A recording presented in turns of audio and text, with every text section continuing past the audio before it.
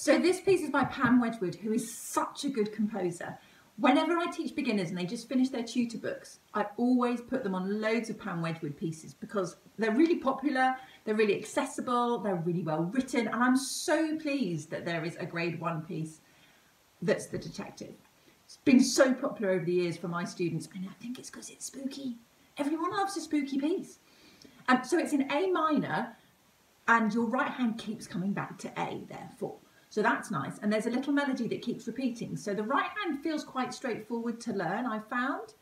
The left hand always seems to be harder for people. I think it's because the notes are above middle C and they're less familiar up there with all the ledger lines. So the video that's coming up that's slow motion will help you, and you can see my fingering, and I think that's also really key to have good fingering for it. Enjoy the staccato at the end as somebody tiptoes away. That's quite fun. And remember to get nice and loud in the middle so it's contrasting to the mysterious beginning that's all soft and the staccato ending.